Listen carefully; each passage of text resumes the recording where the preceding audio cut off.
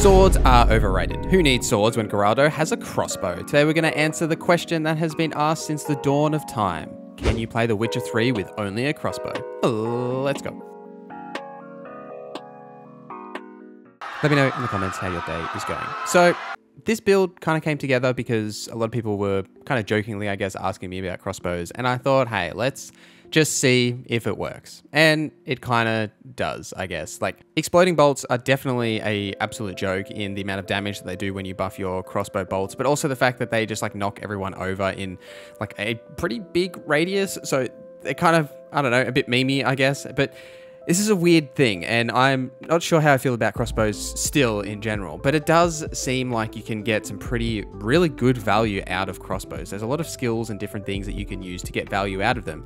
And something that I kind of came across when making this build was that when enemies charge at you and you've got to reload your crossbow, which takes forever to do, you kind of need some sort of protection. So I did combine this build with the Yerdenstein magic trap, so you can place that magic trap on the ground. One thing that it does do is destroy projectiles, which is actually really valuable for the enemy's ranged attacks when they're shooting at you, so you can avoid those arrows. But also it'll slow enemies when it actually does that little like zap. It'll hit them, it'll slow them and kind of stop them from coming towards you, so you have that time to prepare one of your crossbow bolts to actually hit them with the crossbow. So I found some good value in that rather than using like Quen as a protective sign, which you obviously still can use because Quen is pretty good.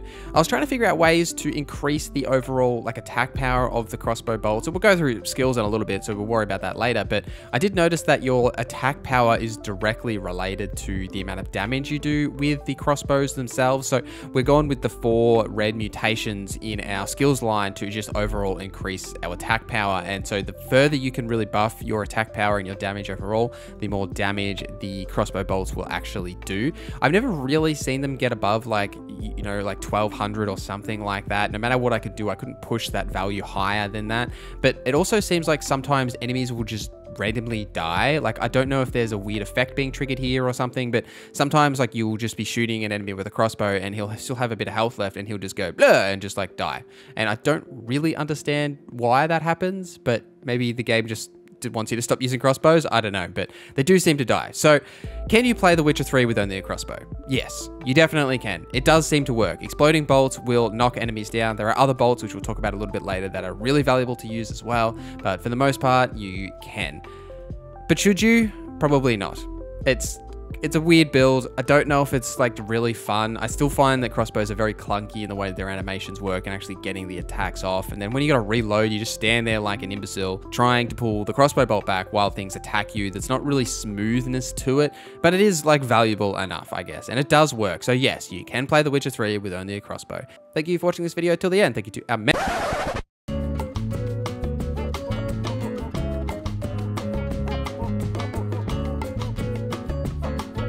And these are the skills that you should be using. In the combat line, I started with arrow deflection and fleet-footed. Now you could definitely drop arrow deflection and just get like the first skill in the fast attack line because you don't really need it because we're using the Erden trap to avoid arrow deflection, but that was my original plan as to why I was using that skill. I'm using fleet-footed so I don't take damage when I dodge, which is important. Lightning reflexes for the crossbow too, that time slows down when you aim that crossbow. Cold blood so that each crossbow bolt increases your adrenaline points, and atomic knowledge so that the crossbow bolt's critical hit chance is increased by 60%.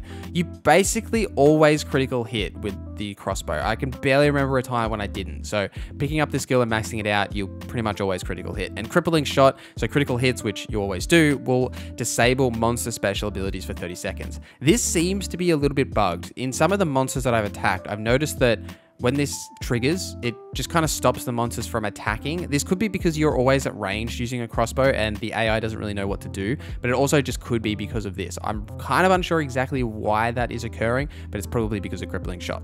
Resolve I'm running so that I don't lose adrenaline points, as well as undying, so you die, you basically don't die. Razor focus to give me more adrenaline points, as well as flood of anger, so we can dump all of those adrenaline points into the ability to cast any sign at its fully upgraded potential. So say if you have 3 adrenaline points and you cast this, your sign intensity will be higher and you'll get all of the sign upgrades. So it just gives you a little bit of flexibility, so you can use some signs in this build if you want to, but for the most part, you probably won't. Speaking of that though, in the signs line, the only sign that I'm actually using is the magic trap, which we already talked about earlier, but it does add so much value for this build using that alternate cast for Yrden. In the alchemy line, I'm running 2 skills here. Frenzy, so that if someone is attacking you, time will slow down so you can dodge that attack automatically, just help you avoid some damage. But the main one here is synergy. So it increases the mutagens placed in your mutagen slots by 50%. So it basically doubles all of our attack power bonuses from the red mutations that we have in these slots. Really valuable to have for this build where we're just focusing on crossbow and attack power basically.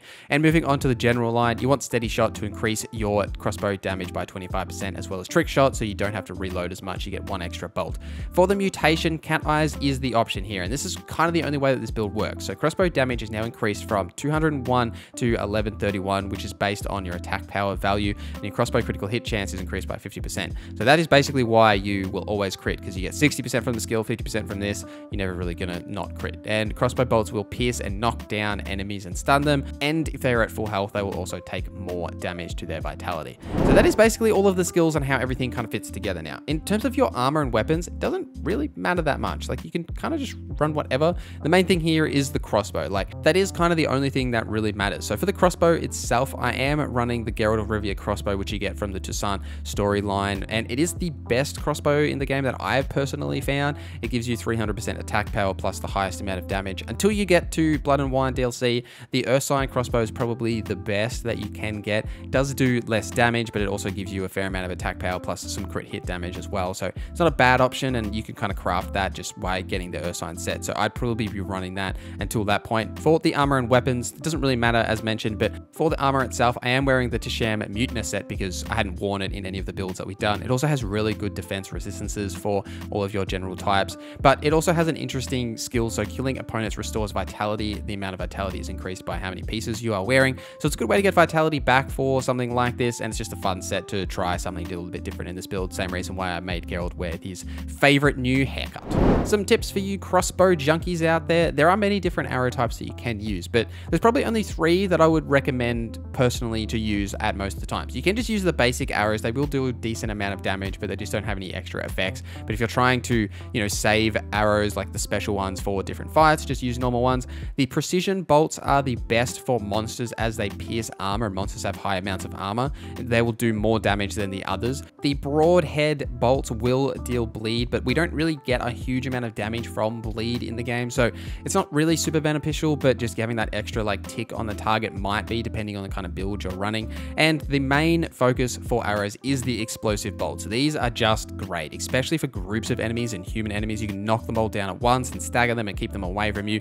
Really beneficial to use. The main tip for really just using crossbows in general is to try and keep your distance as much as possible, using something like the Yrden magic trap we talked about, even Quen, to avoid damage. When you have to reload, it really sucks. Like, sometimes, especially if you've got fast enemies like Neckers, it's really hard to reload and get that animation off while they're attacking you. You might actually just be better off taking that damage. Like, if you do get hit during that animation, it does still trigger the actual reload, but if you roll, it doesn't trigger it, from what I have found. So sometimes it's better to just take some of that damage. I mentioned a little earlier, you can craft arrows, but if you're looking to buy arrows, you can actually go to some vendors. Most vendors in the game will probably sell you arrows, but probably the easiest one is Satari in Novigrad. You can get access to him pretty early. And if you go here, he'll have all of the arrows that we talked about in this video, the exploding bolt, the broadhead arrows, and the precision arrows, plus some others as well. So you can go here to grab arrows, or you can just craft them. Either option is good for you. And I hope you enjoyed this kind of wacky build that we just thought we'd do for a little bit of fun, something different to do. So thank you for watching this video till the end. Thank you to our members for supporting the channel. My name is NorZZa, and I hope you have a great day.